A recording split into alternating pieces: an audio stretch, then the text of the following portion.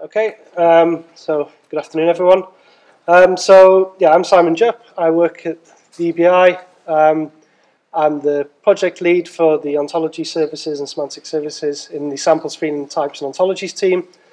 So I just want to give a quick overview, really, over some of the stuff that we're doing in the SPOT team around aligning EBI services with ontologies, and I'll talk a little bit about the development of the RDF platform. So this is how I kind of see what we do in the SPOT team.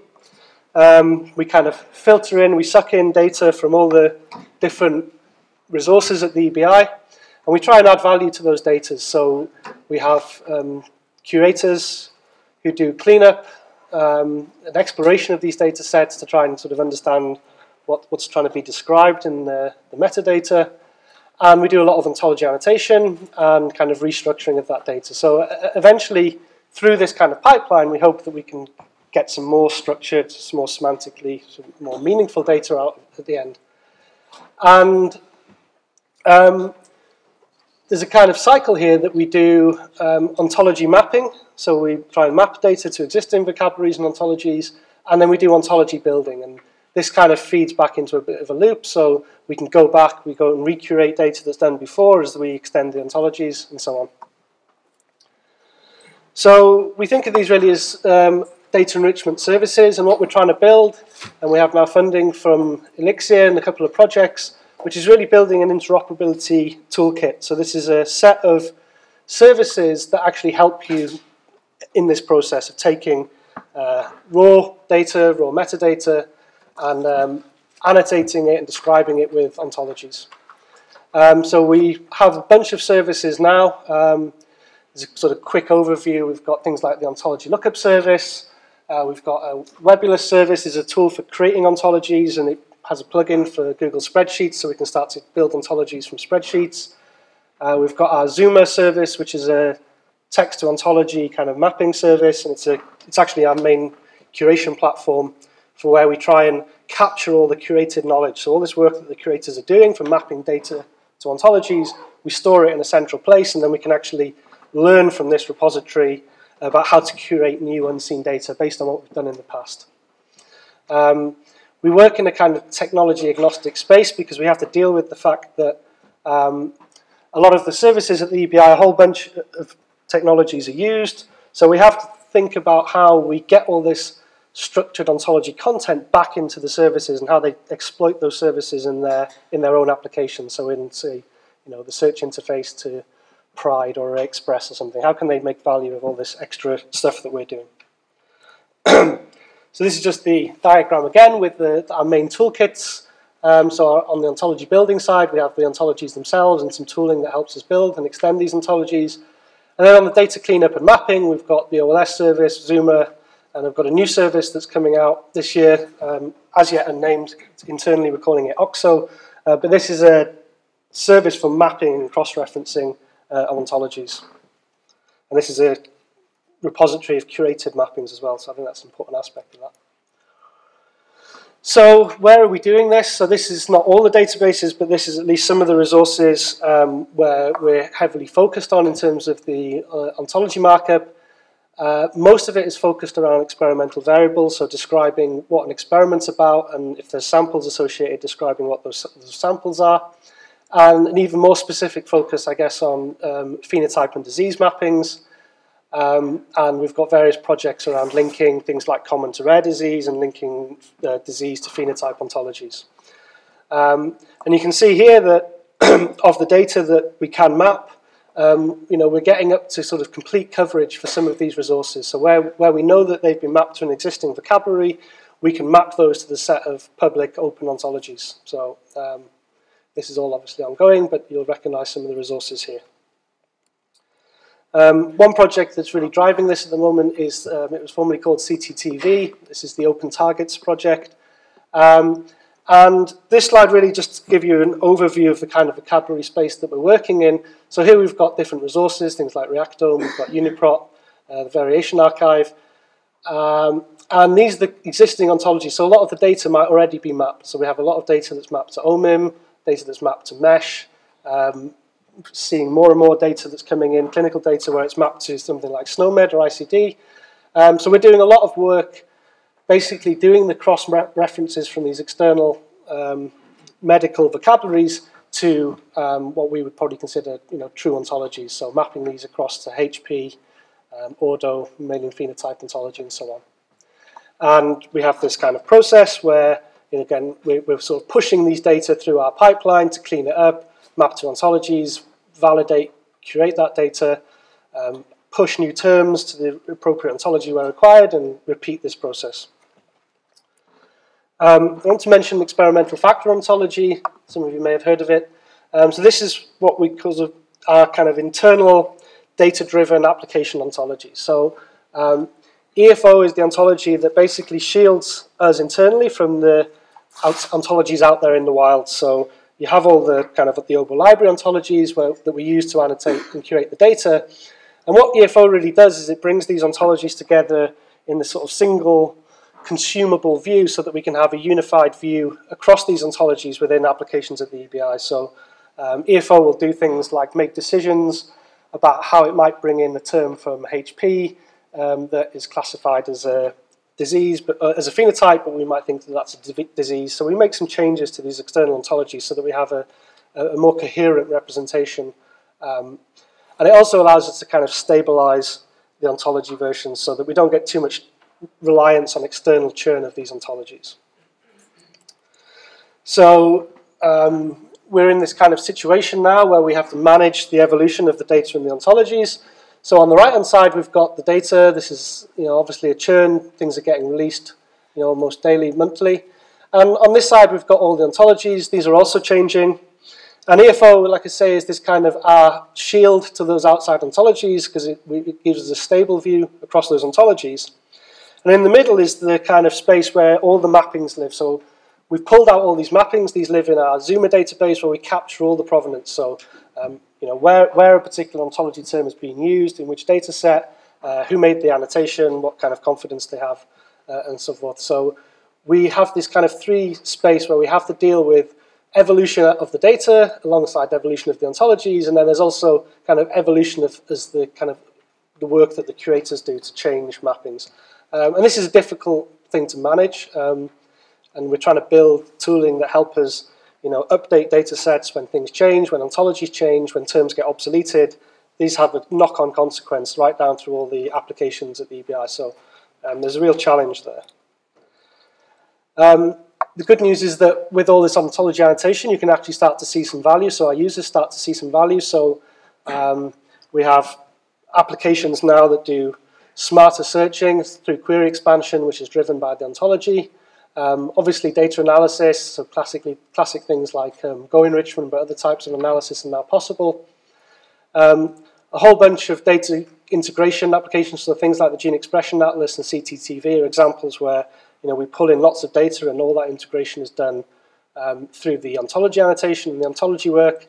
And we've got some nice examples of visualization that's driven from the ontology, so we automatically generate this view of all the traits for the GWAS catalog, and this again is sort of ontology driven, and you can filter down through traits based on the ontology annotation. You can go and have a play with the new open target system. So here it's really looking at associations between genes and diseases and drugs. And again, all this data is marked up with ontology, so this is a really rich resource, and we can start to do some quite nice visualizations and clustering of data using and exploiting the ontologies in there. One other thing I want to mention is the BioSolar project. So this is, given that we've got all this ontology annotation, how do we enable the developers at the EBI to start making advantage of all this ontology annotation in their applications? So one key area is improving search. We had this project for BioSolar, which is not really just about Solar because we've written a plugin for Elasticsearch as well. But essentially what it does is given a set of documents where you might have some ontology annotation in there, this plugin will automatically beef up those documents with extra ontology stuff. So it will suck in all the synonyms, the structure of the ontology, and you can then start to do some querying with things like hierarchical facets, exploiting the structure of the ontology. So this is the kind of thing that we're thinking about. This is what I mean about being technology agnostic. We have to look at the tools that people are using and think of how we can start to exploit this rich semantic content in the technology that people are using in different service teams. And then finally, I want to talk about making it all fair. So, ultimately, how do we expose all this data, all this rich semantic content to our users? And the RDF platform is one vehicle that we have for this. So some of you hopefully be aware of the RDF platform. This has been running for about 3 years at the moment. I would still say it's still something that we're experimenting and piloting. Is that 10 minutes? And this is the overview of all the data sets of the EBI. You can see that we're starting to get quite good coverage across the board of resources that we have available as RDF now. So these are all the ones circled you can get in some form of RDF. And the good news, if you hadn't seen, is that the ensemble data set has now gone into production, and this was work that was actually done as part of a previous hackathon, and I don't know if the animation's gone there. So I can briefly go over some kind of lessons, I guess, from 3 years of running the RDF platform. I think that there has been some successes. It's definitely one place where you can do some novel queries over the EBI data that you can't do in any other way across those data sets.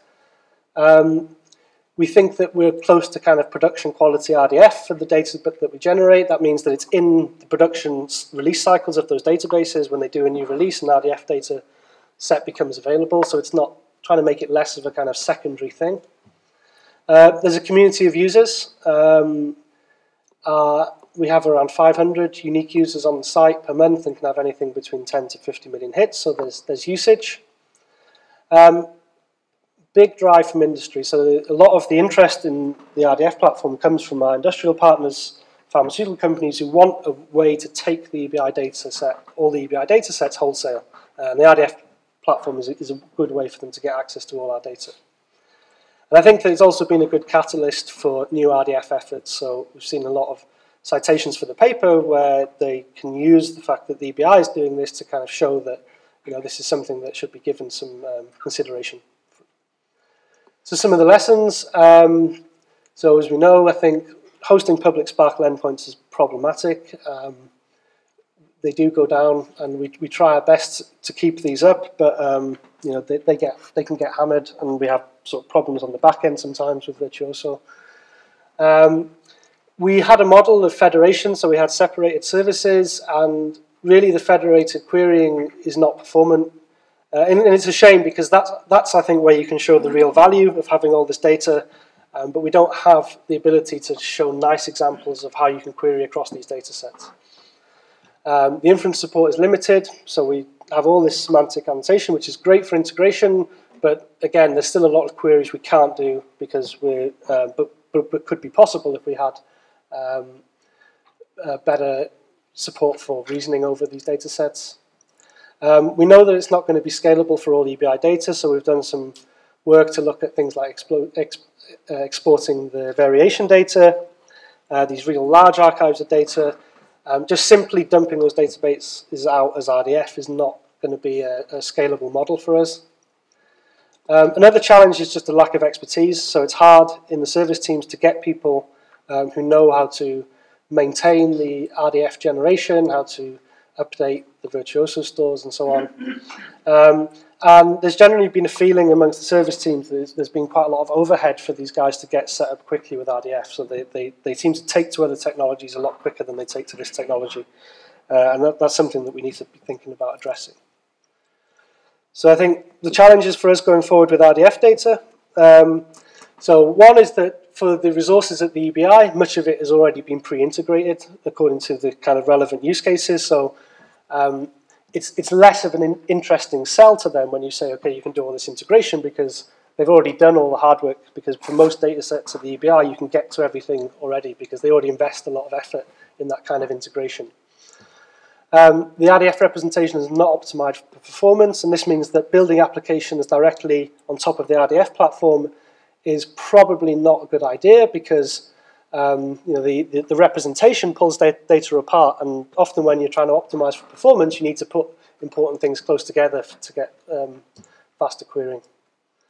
And I think that there's a general feeling as well that the kind of technology is not mature enough for some of our systems, and the developer frameworks are really lacking. So frameworks like Spring that are very popular for building web applications, the support for working with RDF and linked data in those kind of technologies is not there.